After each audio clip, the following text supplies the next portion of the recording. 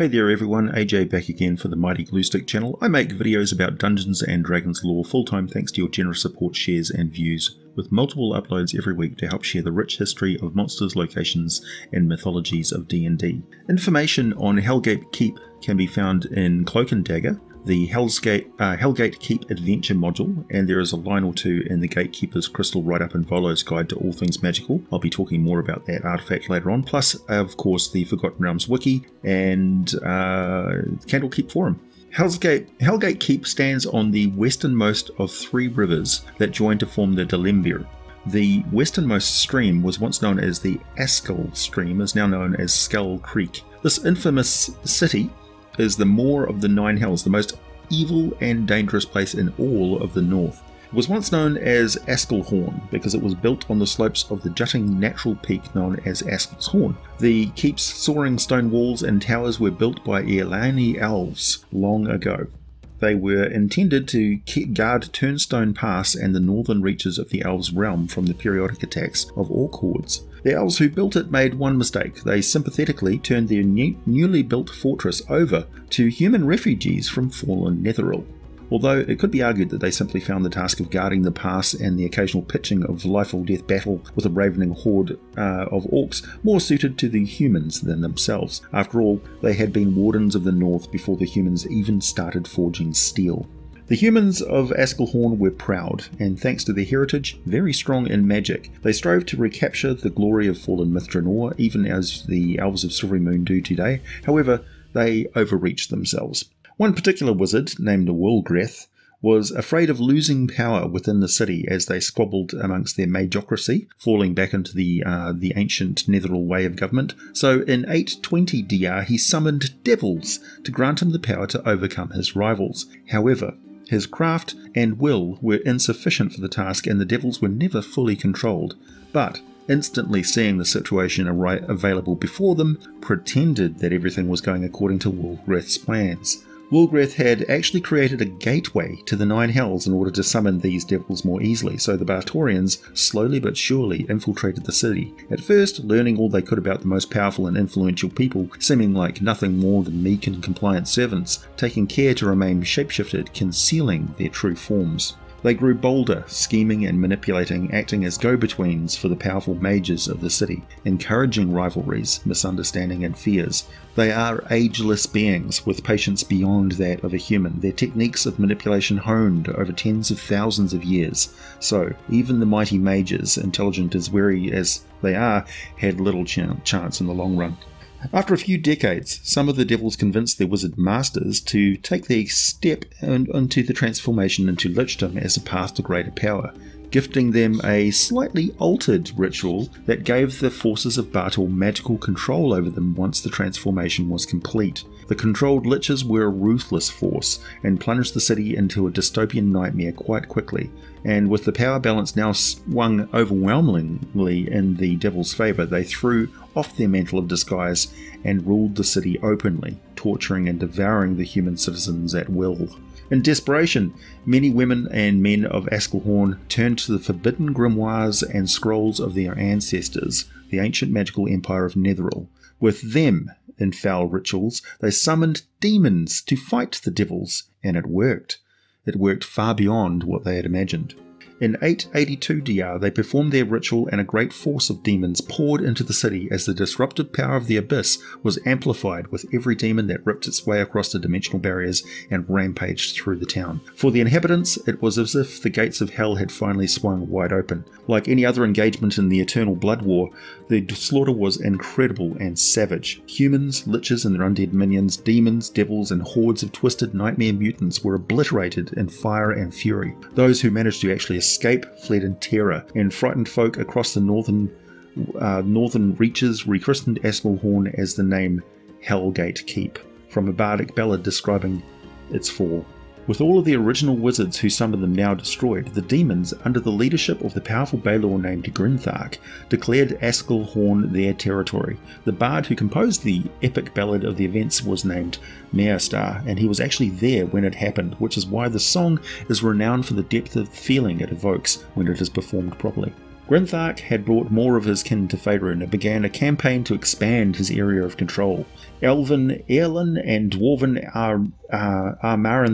Armarindar fell quickly to his hordes as they were not prepared for such swift and decisive action on the demon forces. When the Tanari finally started burning the forests of Upvale and corrupting the Far Forest, several of the powers of Faerun, including Illustrial, banded together to contain the evil. With their combined power and the aid of others, they sealed off the keep in midsummer of the year of the Fell Firebreak in 886 DR, establishing powerful wards that would trap any greater or true Tanari within the keep's walls and preventing them from summoning any more of their kin. So, Grinthark ruled the lands for centuries, hampered by the wards from summoning more powerful minions, but using the minions he had, who were not powerful enough or were not true blood demons enough to be stopped by the wards, he used them to roam around the lands, gaining more allies and taking slaves and captives, dragging them back to Hellgate Keep. But a chance encounter in the year of the Wave, 1364 DR, with 7 elves who were caught spying on the keep was to be the turning point in the horror that became Hellgate Keep. Shortly after the beginning of the year of the Wave, a patrol for the keep capturing 7 elves from Evereska who had been spying on the citadel. These elves were brought to Grinthark, and after 17 months of intense interrogation, he decided to have some fun. They were taken to his personal gladiatorial arena and given their arms and armour back. They looked at each other nervously, wondering why they'd been allowed to have their gear.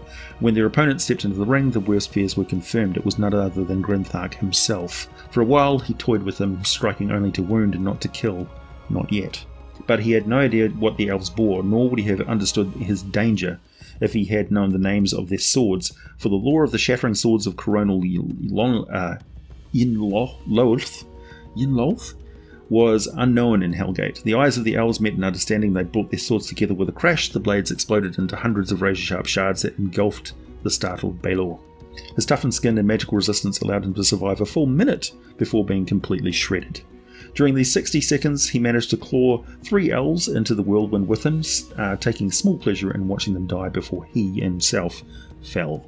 The remaining elves, of course, had no chance of survival against the Tanari commanders that were left, but they did manage to take down Grinthark's Vrock, second in command, who was the only being after Grinthark who was capable of controlling the rest of the demons. With the commanders dead, the rest turned on each other, unable to escape the city themselves because of the wards. They tore themselves to pieces. Only 7 of the greater Tanari remained. The 3 senior Mariliths agreed to form a triumvirate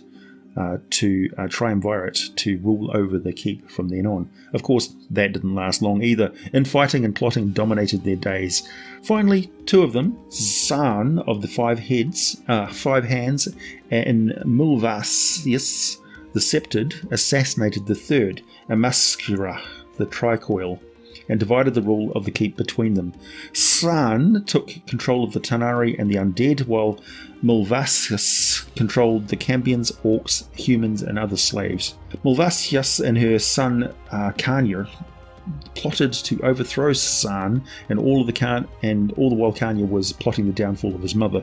Once this was all accomplished, word of the slaughter within the keep eventually spread to the outside wards. Radok, the mad wizard, gathered forces from fallen lands and marched on the keep.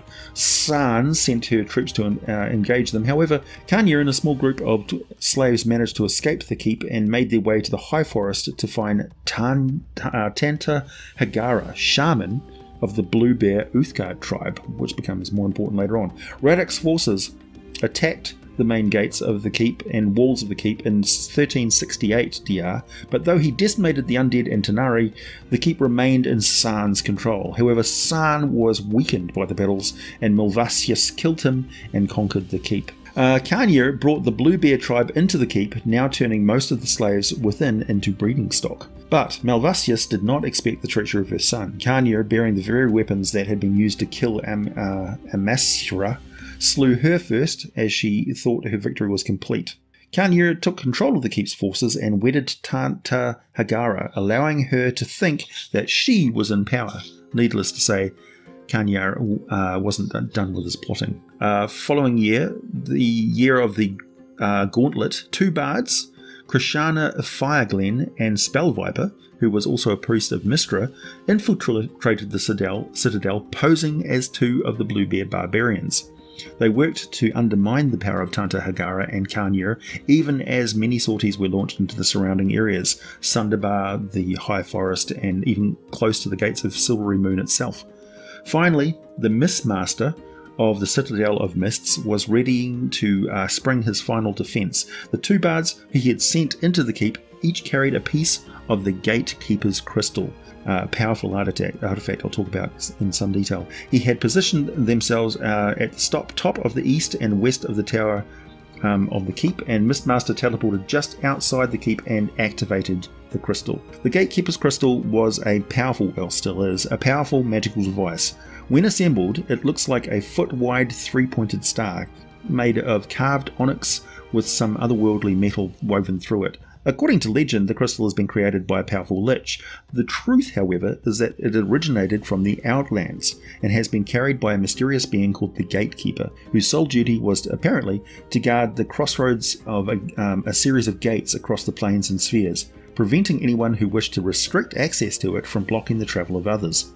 It was stolen, with the assistance of a deity, it said, by Leraclea, a lich and ice priestess of Auril of the Great Glacier, known as the Ice Queen, and as part of her attempt to conquer Myth Ondath. It was made up of 3 separate parts. Each of these shards was more powerful in their own right, but devastating when brought together as a whole. When the crystal was used as a whole, particularly to destroy a mythal, its 3 shards separated and scattered across a vast area, always including other planes of existence. So it's kind of like the Rod of 7 Parts in a way. Anyone who touched any one of these shards of the crystal would know instantly the direction in which the other shards lay, although they were, even if they're not on the same plane. When the 3 shards were joined, the wielder of the crystal was given the ability to create either a dead magic zone or a wild magic zone, as well as knowledge of any gates or portals within 50 miles and the ability to open or close them. You can imagine how powerful this artifact would be if you took it to the city of Sigil. Bringing the crystal in contact with any creature or item that was not native to the plane where it was found would send it back to that place which it was native to. Combining the shards of the crystal in pairs manifested different effects. The first and second blocked clerics, paladins and rangers from using their magical abilities within range. The second and third did the same to wizards, sorcerers and bards, while the first and third blocked undead from the positive energy plane or negative energy plane if they bore such a connection. Individually, the first shard also blocked necromantic, transmutation and enchantment spells, the second shard blocked evocation, conjuration and illusion spells, and the third blocked divination, abjuration and enchantment spells. If all 3 shards of the crystal were divided and carried out so as to surround the area and their powers cast, any mythal or ward which lay partly or completely inside their triangle of effect would be destroyed in an explosion of fiery violet light. Any act which also, this usually collapsed any buildings and slew any creatures found in the area, as well as for many miles around it thanks to the resultant earth tremors and explosions. So when the crystal was used at Hellgate Keep, the wards around the keep were violently compressed, destroyed many of the buildings and even much of the underground complex. Only a tenth of the inhabitants survived. The great treant Turlang was ready out in the forest and systematically rounded up and destroyed anything found in this forest that was fleeing the area, including Tantra Hagara and her army. Thus ended the Blue Bear Uthgar tribe, for the time being at least. Turlang then blocked the way out of the keep. A very few daring adventurers even attempted to enter the Vale, and it is said there are some who will show others the way to get in there for a price. Finally, in 1369, the year of the Gauntlet, adventurers managed to destroy Hellgate Keep by activating the artifact itself. It was a suicide mission for those who were actually holding the thing, but it worked. The keep's been utterly destroyed. A very large part of Force of Devils were on the warpath elsewhere at the time, so they survived the artifact's effects. The devils and the demons and other fiends have since almost been completely destroyed by other forces, including the mighty treants that now guard the fortress and ruins, and any of the demons that try to get back in there usually get slaughtered. The first mention of Hellgate Keep's destruction was in the North boxed set. This was then elaborated on in the Hellgate Keep adventure, and then parts of the adventure were spun off into many other products such as Cloak and Dagger or a series of novels, but no novel has dealt exclusively with the city's destruction. A side effect of the destruction of Hellgate Keep was the freeing of elven fey'ri of House Dlagdrageth. The fey'ri are the result of interbreeding between sun elves and demons in an attempt to strengthen the sun elf bloodline, so they are sometimes referred to as elven cambions rather than tieflings. Countess Saria Dlagdrageth was a sun elf half-fiend sorceress, leader of the demon fae and priestess and princess of House Dlagdrageth. She was over 5,000 years old as of 1374 DR. Actually, the module Hellgate Keep first mentioned the freeing of the fey'ri, but this was only there was only 3 members of the House Dlagdrageth, with the Cloak and Dagger supplement adding more fey'ri to the mix. It built on the lore of the Dlagdrageths that were in the module, adding to their number, who were now free of the place. The fey'ri turned out to be far more important to the overall providence of the place, and I have to wonder, not for the first time, as to the wisdom of the elves ever turning the fortress of Askelhorn over to the Netherese humans in the first place. You see, Saria was magically imprisoned thousands of years ago in a magical tomb on top of the peak of Askelhorn, where Askelhorn Fortress was built. This would have been fine. The elves left her very well sealed in there, tying the binding to a powerful artifact, but in 1369 DR she was set free when the explosion basically cracked open her prison when the Harpers used the Gatekeeper's crystal to raise the city to the ground. The original elves obviously never dreamed that anyone would be stupid or powerful enough to do that.